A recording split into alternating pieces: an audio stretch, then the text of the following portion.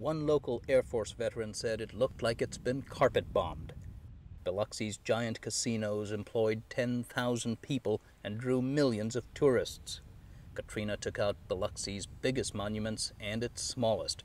Not even the dead were spared. Less than a week ago, this was a neighborhood of some of the sturdiest, stateliest oceanfront homes in Biloxi, homes that had withstood hurricanes for well over a century. Today, they lie in a vast wall of debris. Police aren't sure that all of their occupants escaped or evacuated in time. This morning, Christine Fox came to keep her friend Ida Punzo company. Punzo rented a top-floor apartment, about all that survived in this old home. They've been spending the days guarding against looting, with plenty of time to think about the narrow escape. We are all right. We're still alive and darn grateful to be alive. And we could feel the waves roll up and hit the bottom of the house, that lower floor, and hit the back of the house. And you could see the walls just rattling. And we were sitting in the hallway on a cooler, and I felt the floor drop. And that's when we started running to the back of the house. They managed to escape through the back door. We're very proud people, and we don't ask anybody for anything. And we would rather not have than to ever ask anybody. But the last week, almost, we've had to find places to sleep, ask people for water, beg for food. We've had to depend on other people walking by. It's very humbling. Humbled and grateful for their lives, survivors have spent the 5 days since Katrina in long, long lines for life's most basic necessities, for gasoline, and for a hot meal, courtesy of the Southern Baptist Convention, which got here early, tapping a vast volunteer corps from throughout the Southeast. Vernon Bottler is the team leader here. You know, this is a way that we can minister to the people, by giving them a hot meal. I wish we could give them a cold drink of water, but we can't get it. Now, I understand that our president has said that they were going to send 400 trucks into this area. That'd be great, but we haven't seen it. All we've seen is people in need. For water and ice, it's another long line. Loud cheers greeted the truck's arrival, just in time for a rain shower, which almost seemed to go unnoticed.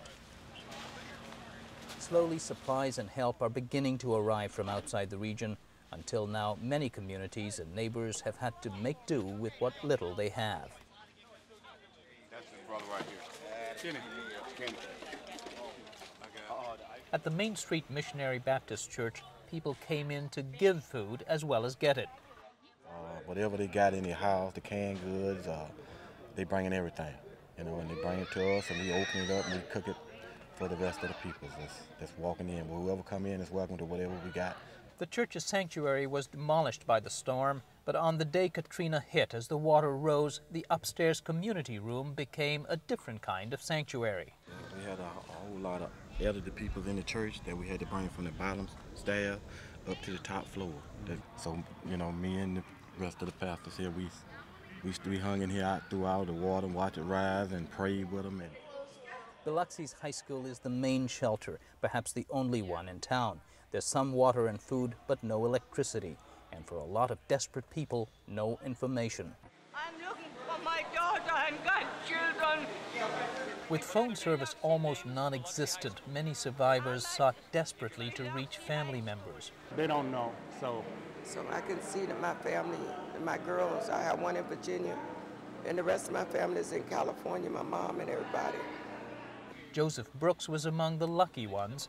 In the school parking lot, he managed to borrow a cell phone and, small miracle, get through to a sister in Missouri. She told me I ought to get down on my hands and knees wherever I'm at or was at, and thank God that I'm still sitting here talking or alive.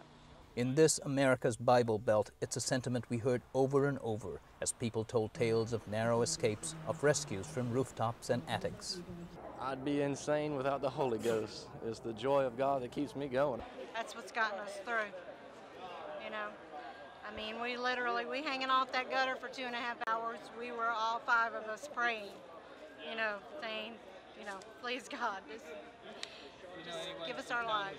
Thank you guys so much. In a city preoccupied with survival, it will take some time to fully grasp the scope of this tragedy. It will take a lot more time to repair it.